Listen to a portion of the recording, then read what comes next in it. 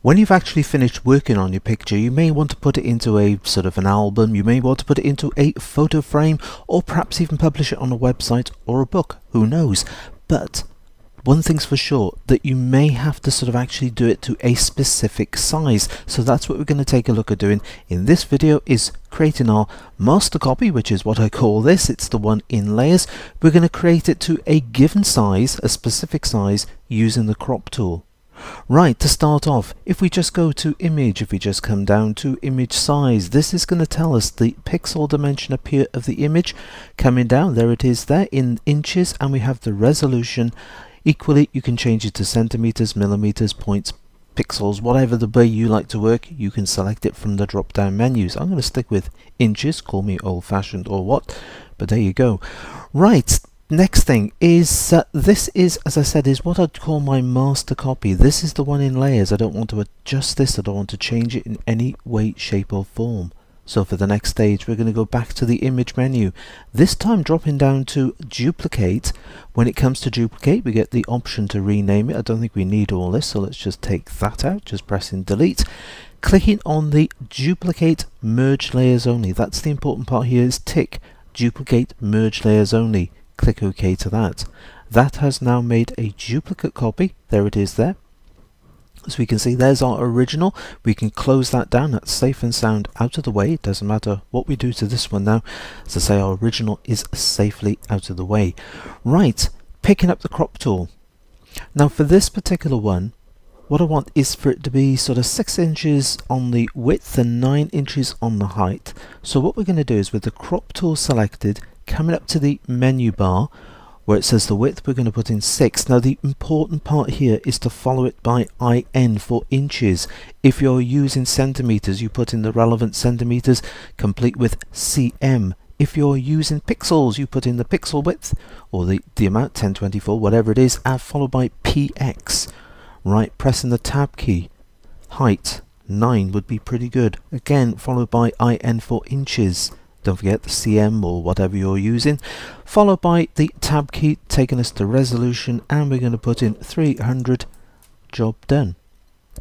Picking up the crop tool, clicking down, dragging it over. You'll notice the way it's coming over very constrained. Dragging it into this position here. We can now drop in, we can now readjust this to that area. There, looks pretty good. Yeah, I like that. You see we're using the rule of thirds with the crop guide here in CS5. You've also got none, you've also got the grid, so whichever one helps you compose your picture, but I like the way that's looking. Just going to press enter or return to apply the crop. There it is, job done. We're now going to go back to the image, dropping down to image size. You'll notice it is 6 by 9 by 300 pixels per inch. Magic or what? But once you've actually created that, once you've created your crop tool, what you can now do is come up here, clicking on this, you have got a whole load of crop presets built in.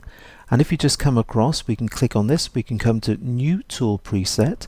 It's asking us for a name, so I'm going to call this crop, and just get rid of tool because we know what it is, and we can put in sort of 300 pixels, so we know the exact measurement of this. Let's click OK to that, and you'll notice it's now gone into the section there. Great stuff. Right, let's take a look at another image. Just going to click down. Let's come to this one here. There it is, and this time it's in the landscape format. So if I drag this across, you'll notice the way the crop tool is automatically going to the portrait format. If I just right click, you can choose cancel. All you need to do, you don't need to redo the tool, is you just click on these double arrows here. That swaps them across. Now we can come in, now we can just recompose this with using the landscape format, coming down, dropping that down slightly like that, and just double clicking, way to go, and coming to image, coming down to image size, taking a look, width 9 inches, height 6 inches, resolution 300 pixels, great stuff. Okay, just taking it a stage further, what if you wanted to do it for web use? Well, it's exactly the same. You can come in here as well. If you click clear, it gets rid of all the dimensions. The width, you may want to put in 1024, followed by PX for pixels.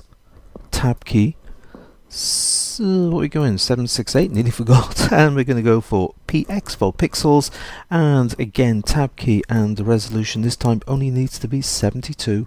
So coming in, clicking down around this area here, dragging it out and over like that. You'll notice the way it's been constrained, so just realigning the crop tool. Let's zoom in a bit as well so we can see exactly what's happening. Pressing enter or return, there it is. Come back when I'm speaking to you, there it is.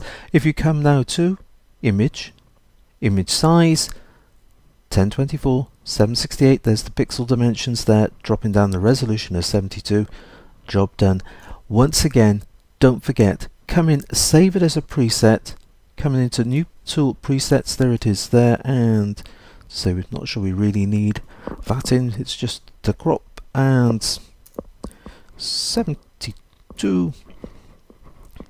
Job done. Just press enter or return. Right, with all of these you can right click once this is open. You can new tool preset, you can rename the tool preset, and this is where you can delete the tool preset as well.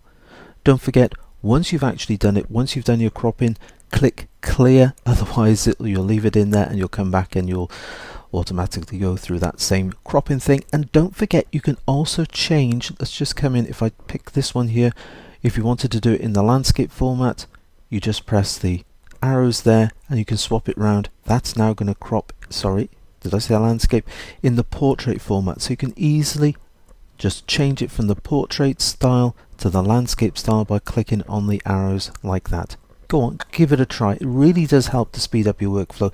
Building up all these crop presets, it's a great way producing pictures then for photograph frames, for albums, for books, for whatever you like, for websites. It really does make life quicker and easier. Until the next time, it's happy imaging and take care.